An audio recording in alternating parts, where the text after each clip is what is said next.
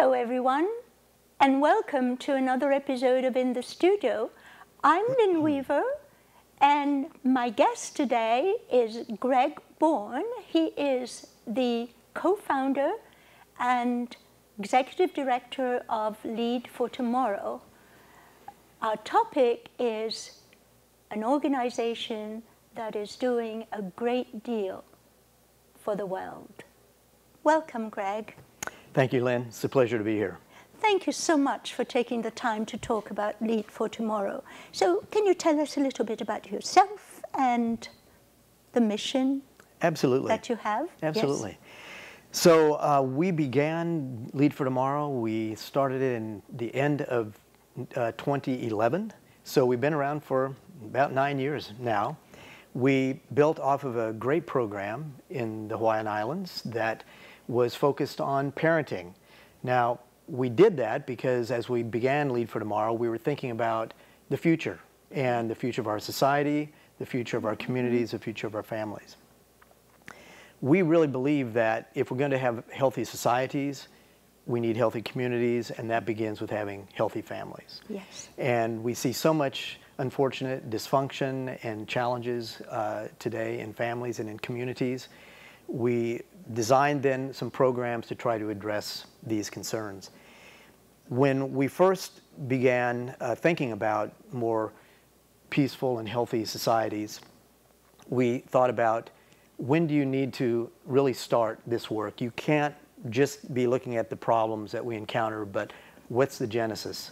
And we realized that what happens from birth to 5 is the most important really time in a child's life. 85+% of brain development occurs in that time. Yes. So we felt that if we could start with families with young children, we could help them hopefully create a better environment, a more nurturing environment for their kids, which then helps them to be better adjusted and contributors to their communities, which then builds to healthier societies. And that's really our mission. Yeah. Strong families, sound families, caring communities, and a healthier, more peaceful world. Well, it's a wonderful enterprise and a very, very worthwhile and timely mission. So thank you for that. But I know that you have an impressive background, and so I would like to know a little more the road that led to this new enterprise. Well, life is interesting, you know, and if you had asked me 10 years ago, or not, actually not 10, but 15 years ago, if I'd be in the nonprofit world working in this arena, I would have had to scratch my head to think about that. For 30 years, isn't it wonderful? It is wonderful. It's a whole new, world and landscape, but it's terrific. I've spent much of my career with universities. I was at the Georgia Institute of Technology for a few years. Mm-hmm.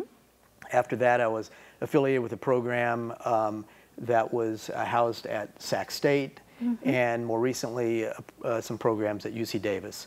So I've spent a lot of my career in some way affiliated with academic institutions, but I've also been a consultant to local government, state, national government, and some international work as well. So it's been a blessing to be able to work at these different levels of government and society and working with people across the socioeconomic spectrum. And so it's been what I think of as a living laboratory, because I'm always learning, or at least trying to learn, how to connect with people in a more effective way and to try to solve problems in a more effective way. So for about 30 years, I was a mediator, and I still do some of this work in the public policy arena. Mm-hmm. That's very interesting, yes. Yeah, and about about 12 years ago, I was invited to help facilitate a meeting in the Hawaiian Islands, mm-hmm. to look at how to create a safer world. And while it was not directly involved with my work mediating public policy disputes, I thought this would be fascinating. And so what that led to was helping to start a nonprofit from that work, which led to kind of the next generation Lead4Tomorrow. So that was the single event that inspired you? I think so, yeah. I'm surprised that Hawaii doesn't have safe societies or that was, or you just happened to be there? It just happened to be there. Yeah. That particular conference was initiated by a professor emeritus at the University of Hawaii who had written a book called Non-Killing Societies. Oh, and how he wonderful. He was making a point that 99+% of human beings have never killed another human being. So it really is not just kind of a natural inclination, in fact, quite the contrary. Sure. And because he was there, and this was an international conference of leaders from 45 different countries, that's really how it began in Hawaii. It's very interesting. Now, there is, you mentioned, by the way, Lead4Tomorrow, if you'd like to know more about all the programs of this organization, you can go to their website, which is www.lead4tomorrow.org, and you'll probably see a display on our screen. There is something that triggered my curiosity when I was reading about you and your company, and you mentioned that Lead4Tomorrow advocates a new model of leadership. And of course, I was intrigued, and I wanted to know what is the new model of leadership? Well, I'm not sure there are I don't mean to put you on the spot. No problem. I'm not sure there are really any new models of leadership, but it's, as you know, there are numerous books on leadership. And a lot of times it's repackaging and changing the terminology of work that's been done in the past. So perfect for going to sleep sometimes. Exactly. But we have 3 programs within Lead4Tomorrow. One is our Family Hui Positive Parenting Program. Yes, and I'm going to ask you a little more about that. Exactly, and another is our East Africa initiative. And our third leg of the stool is our what we call Community Leadership Program. And through this program, we really try to impact leadership from the local neighborhood all the way up to elected officials, to try to support more open, transparent interaction between communities and the leaders, and help leaders have a better sense of how to connect to the community in a transparent and genuine way. Unfortunately, a lot of public involvement is often check the box, we need to do this. I think over the years, many elected officials have seen the value of genuine public involvement to help shape societies and shape communities. And so we promote a style of leadership we call facilitative leadership. Interesting. And the idea is to, and there's a lot of research behind this, and it's really an integration of various kinds of leadership thinking and research. But the idea is to realize the potential in the people that you're working with and try to pull out their leadership capacity and build their capacity to basically make an impact on their own, and recognize that everybody has opportunities to exert leadership, whether it's a parent in your family or being on the PTA and helping make your school stronger, all the way up to being an elected official. So, well, you know, that's very interesting, because I think philosophically that's knowing or believing that human beings are born and are profoundly good. It's only, you know, being deviated by bad habits or abuse or simply being copycats, and the leadership is very, very important for that. Do you give classes, or do you teach this model? We do. Currently, we're doing some work for First 5 Sacramento. They give small community cooperation grants to neighborhood leaders who think, who identify. I've heard of them. Yeah, they identify an issue in their community, and then First 5 Sac gives small grants, and we train or support, I think is a better way of saying it. Yeah. We support the community leaders who are identified through as recipients of these grants. Well, that's a wonderful initiative, because very often the community leaders are isolated from the political sphere and the higher ups and the ones who make decisions and so on. So that's great. Tell us a little bit about the Hui Foundation programs. I know that it's a sort of like a subset of your Lead4Tomorrow, isn't Correct. that? Yes, and they have their own website. We do, But yes. you can get to them by going to Lead4Tomorrow. Correct. Yes. Correct. Family Hui, when we first started Lead4Tomorrow, and as I mentioned earlier, we thought about how can we begin making the greatest impact.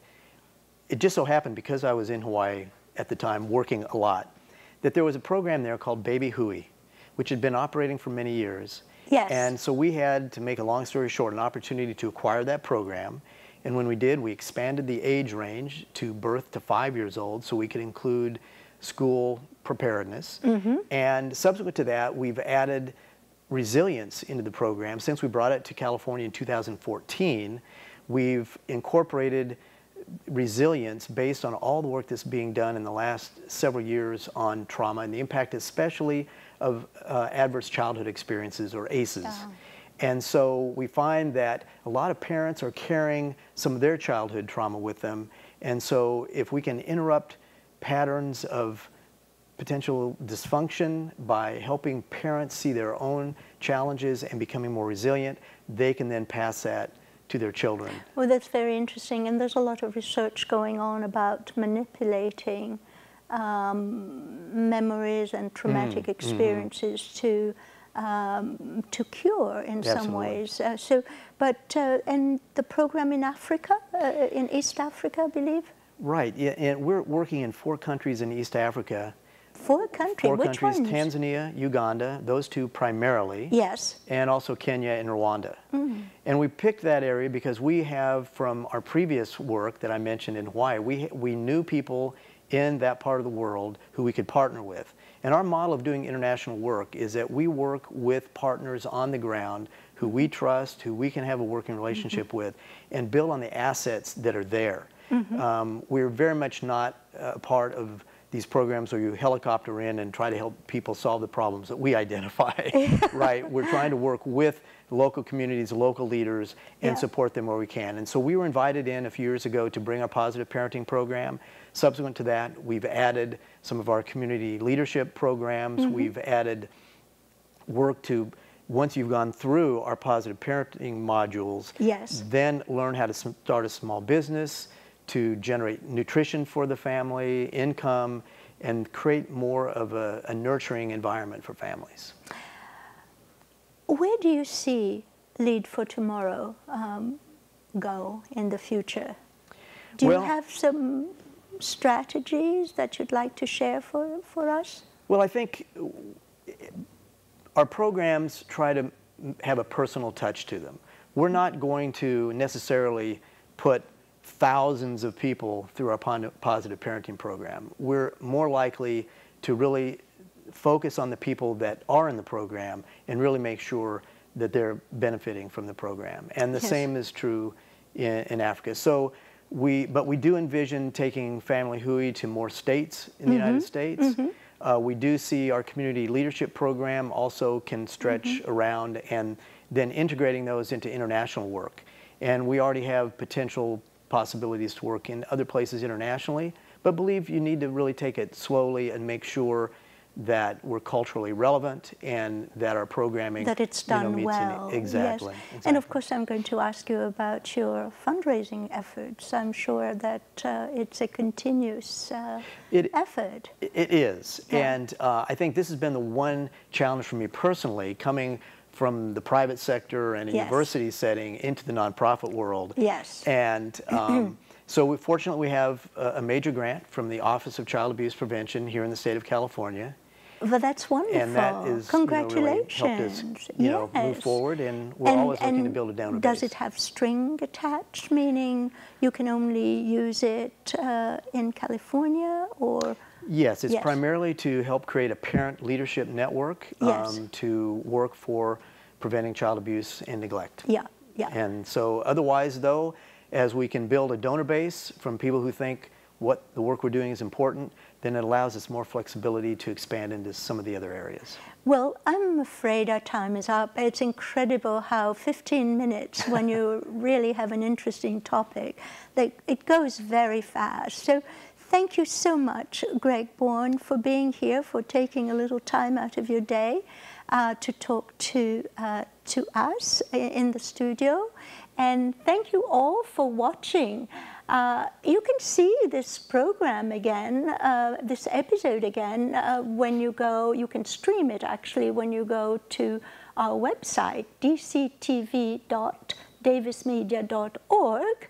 And while you're there, you can check some of our other programs. We have many interesting topics and fabulous guests. So from all of us here at Davis Media, thank you for watching and see you again soon.